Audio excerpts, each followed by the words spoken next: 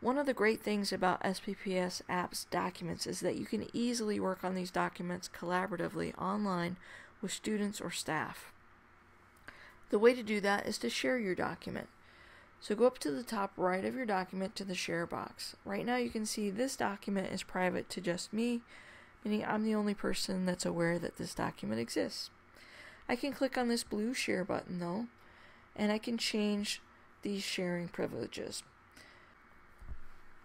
To invite people to your document, you can type their name or their email address into this box at the bottom.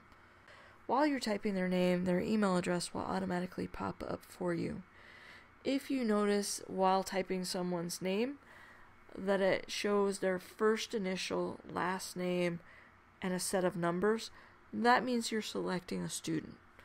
If you're selecting staff, then it should show you their first name, last name, without numbers, unless of course they have a really common name that there are several different people in the district with.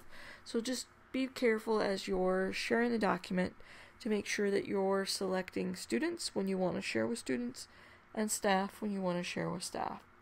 In this case, I'm going to type in a couple of demo accounts to share with.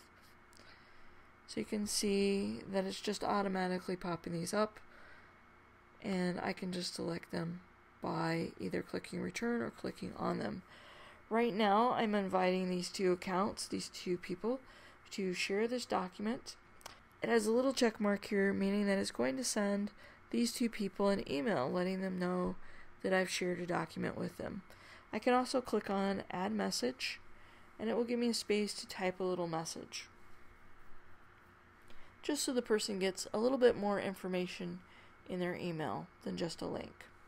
So maybe I want to say, give me some feedback on this unit about trees. So this would be some colleagues that I'm sharing with. Or I can also send a copy to myself if I really want to get another copy. And right now I can see that I'm going to allow these two people to edit the document just as I can. If I only wanted them to comment, I could change this so that they can't actually change anything in the document, but they could put some comments off to the side. Or maybe I just want them to view it.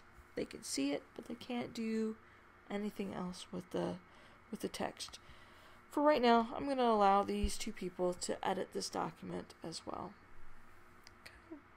And then when I click send, it will add their names right here. I can always come back later and say, you know, I really just want this person to only be able to comment and not to edit the document.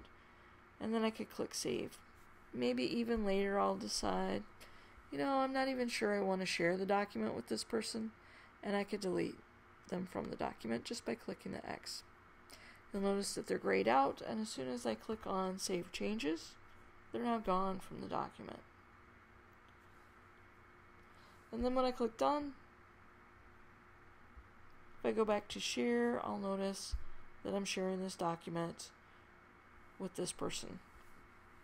I could also appear at the top where it says specific people can access. If I click on Change, I could make this document public on the web, so that anybody who happens to Google something and finds this document could edit it as well, or I could let them view or just let them comment. I could make it anyone with a link, so only people that I'm emailing the link to, or if I posted the link on this on an Urban Planet website, they could find it. I could even restrict it a little bit further to only students or staff in St. Paul, so only people in our SPPS Apps domain, or just to people in our SPPS Apps domain, students and staff who have the link, or again, just to specific people that I'm adding by typing their name in to share with them. And then if I wanted to change what they could do, you could see here for people with SPPS Apps logins, they could view this. I could make it so they could comment, or even if I wanted them to edit, because they'll all be logged in, right? Okay, for now though, I think I'll just leave this with the specific people, and I'll click on save. And so it's only this one other account that I'm sharing with for the moment, and I'll click done.